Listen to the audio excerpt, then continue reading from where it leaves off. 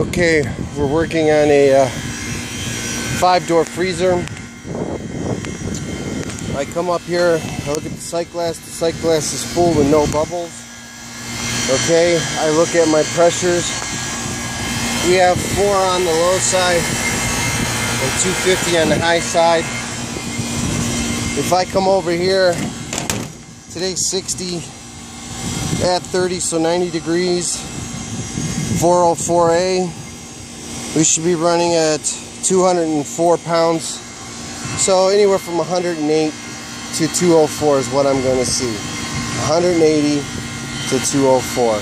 And all I got to do is take the temperature of the day at 30, go to my pressure relationship chart, find the temperature,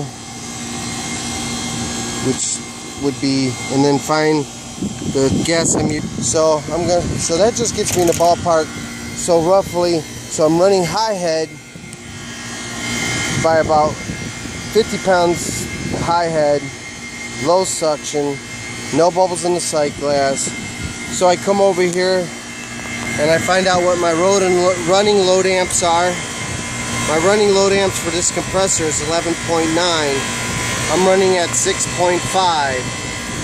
Okay, so now what the problem is here is I'm running at 7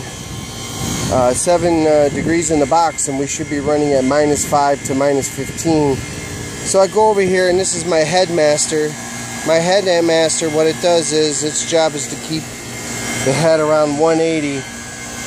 And when those things fail, you can touch the pipes here coming out of the condenser is cool, going in is nice and hot. That's what it's supposed to be.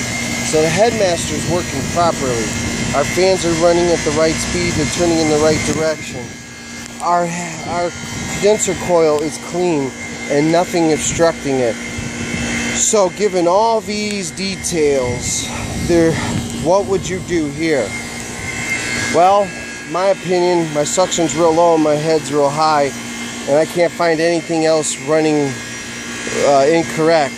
So now what I'm going to have to look at is my expansion valve. My expansion valve. So what I have to do is put a thermometer at the expansion valve, inside at the evaporator, take the temperature, come up here, take 4 pounds of pressure, convert that into temperature, which I'll tell you right now that's running in a minus. So we find 404A, we find it's running about 5 pounds. So even if we go 7, we're running -35. So -35 and whatever the temperature is at the bulb, and I'm looking for a superheat of 10. Probably we've lost our power element on the expansion valve. So what we do is we go downstairs after we put our thermometer under and we take our readings and find out what our superheat is. We're going to make a quarter of a turn on the expansion valve, wait 15 minutes and take the vital signs again. Okay, I should have 10 degrees superheat, which I don't. I have -28 superheat. So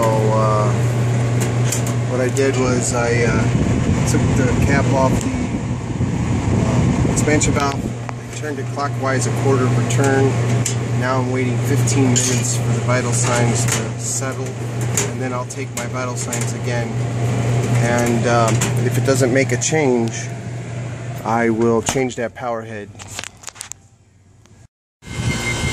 Okay, I made a quarter of a turn down there, expansion valve, nothing's changed, not much of anything. So we're going to turn it another quarter of an inch clockwise, and if we don't get any change, then we're going to deem that power head is void and replace it. So we're going to go back downstairs.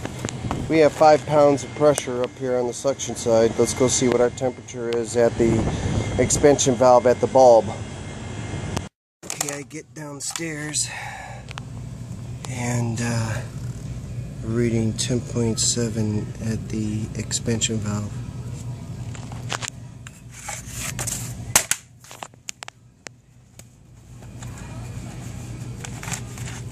So paper. We write down 11 degrees for temperature at the suction, at the expansion valve. And then, so we got 11 temp at the expansion valve. Now we want to go on our pressure relationship chart, and we want to find 5 pounds because that's what we're running on the suction. Right there. So minus 40. Minus 40. So we're at, okay, so I minus the suction pressure temperature, which is minus 40, and then my temperature inside here, see, I got the thermometer right here at the wire, and that's actually the sensing bulb right there, comes down, goes to the power head. So I'm taking the temperature right at that bulb, and so we need to make an adjustment, wait 15 minutes.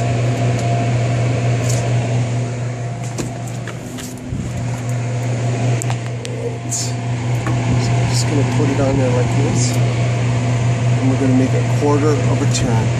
That's it. Then we're going to wait 15 minutes and take the vital signs again. Okay, we adjusted this thing 2/4 of a turn. Nothing changed. So this time what I'm going to do is I'm going to put it back where it was. Alright, I changed the power head element. And guess what? It wasn't the power head element, it was the whole TXV. So I had to change the whole TXV valve out, and everything went back to normal. So it was a bad TXV valve.